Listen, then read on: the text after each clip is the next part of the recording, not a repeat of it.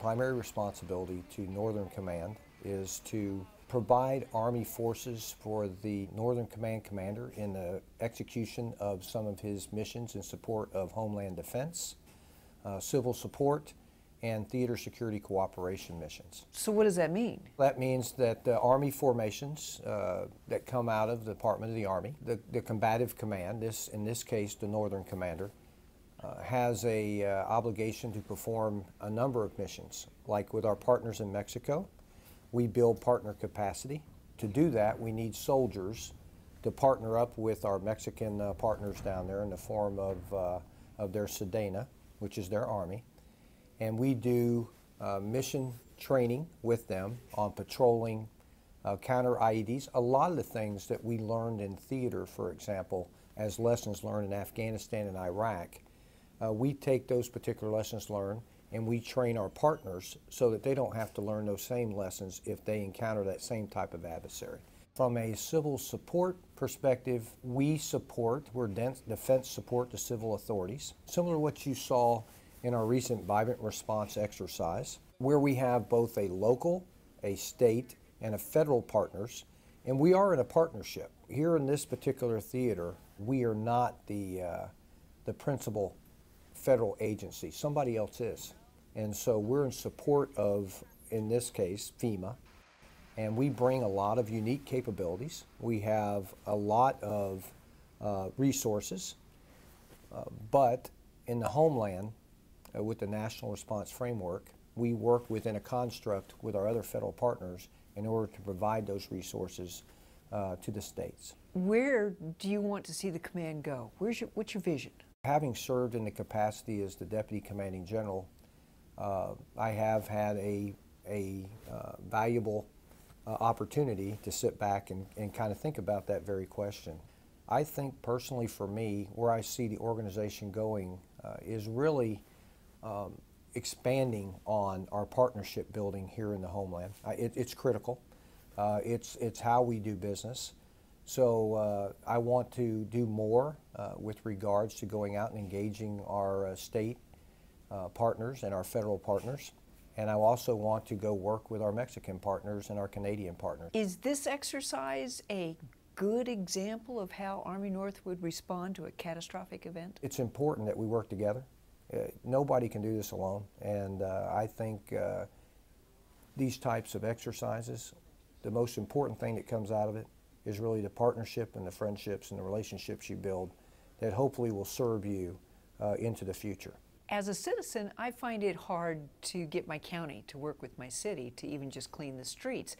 How do you work this interrelationship with other federal agencies? I think primarily the big challenge in a catastrophic disaster that you have to overcome is the ability to communicate and then share information, both horizontally and vertically. When you roll into an event like this, local officials already in place, they have a great deal of information. And so trying to build a common operational picture of the incident site, to me, is key. And that's one of the hardest things to do, because you have to grab and gain that information from all the entities that are operating in the infected area. And that means a whole of government approach and a whole of government common operational picture. And that's difficult. We're just one small part of that. That's scary. It is scary. It is scary, but I will tell you, we got some great folks, as identified during this exercise, that work hard to build that.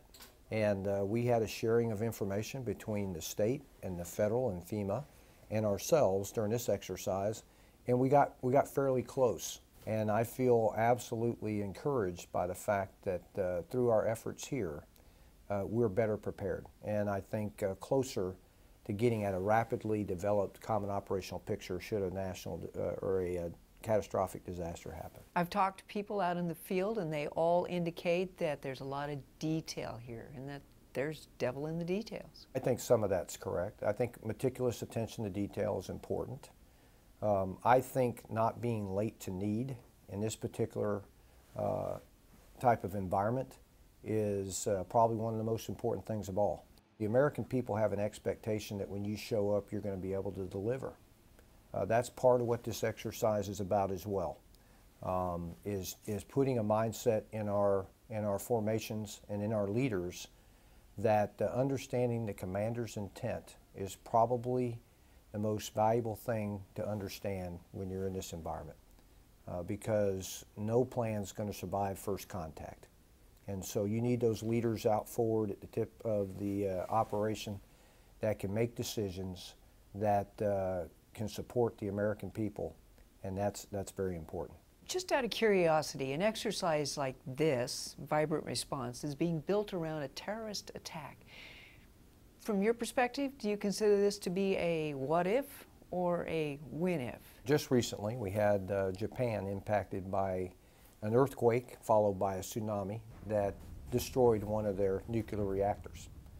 If you take a look at that natural disaster, it created some of the effects that we have here today. As a matter of fact, the Japanese responded with over 100,000 soldiers. And many of those soldiers actually responded into the hot zone and had to put water into the reactor in order to cool it down. That's a real world event that requires the same technical expertise that we have that resides in this particular enterprise that we're exercising here. We hope that a terrorist situation of this magnitude never happens, but I think it's important to serve the American people to be prepared for this type of thing, and for the American people to have confidence in their military that we're going to respond with the same tenacity that we did the past 12 years in persistent conflict to something that happens in the homeland. Matter of fact, probably more so, because this is our homes. This is our states. These are our families. So I think it's important for us to train to the top and the highest and the most dangerous course of action so that we're prepared, and I think the American people expect that. You talk about this exercise as a critical learning tool for your soldiers, but it is half the size that it's been before in the past, and I think that's due to budget cuts. So what's the impact? I look at it as really an opportunity for us to take a look at both virtual, live, and construct type of training. We have all that going on in this particular exercise. Everybody is feeling the crunch of the economic and the budget cuts, and so I think, to be honest with you, we got to take a hard look at how we do business, and we got to leverage technologies to get at the training.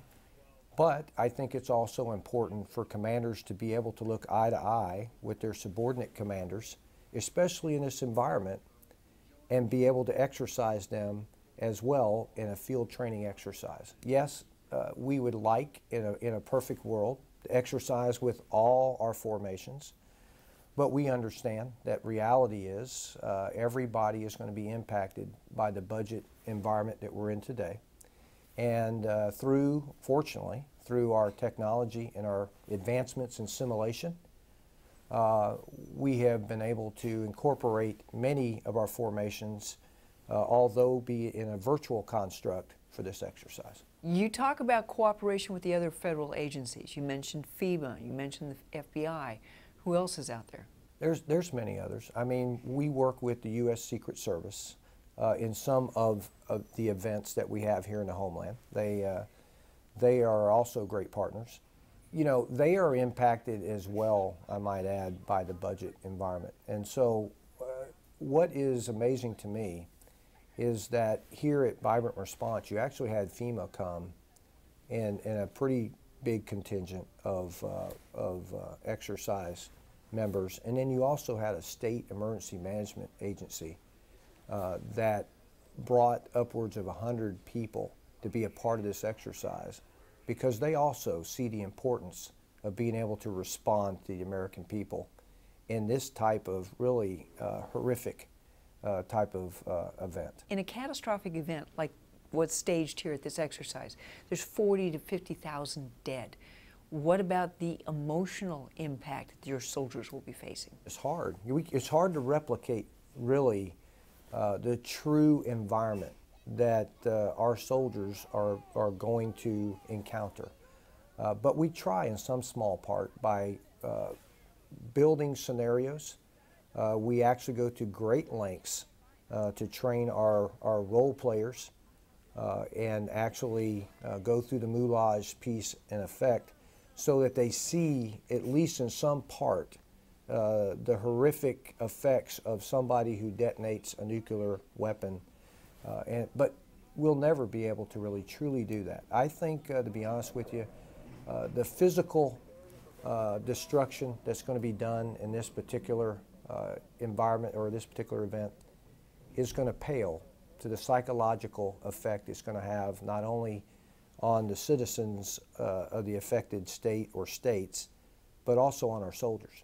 So we've got to prepare them for what they're going to see, and we've got to do as best we can to replicate that environment so that ain't the first time they really experience it, and that's a difficult process of this exercise. I personally think we've got at least a little bit of that, but nowhere in the extremists that it would actually be. Are you satisfied with this exercise? I'm never satisfied with an exercise. I always think we can build on it and do better. And as a matter of fact, as soon as we end this exercise, one of the first things we'll do is sit down and we'll run an after-action review and determine where we can improve. We call it, wire brushing, removing the warts, but in a lot of cases, a number of the things we did in this exercise are first. And, it's a first. It's not perfect. So we got a long way to go. We'll continue to push to improve.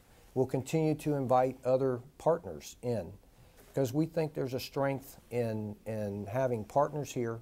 We call it the real live opposing force.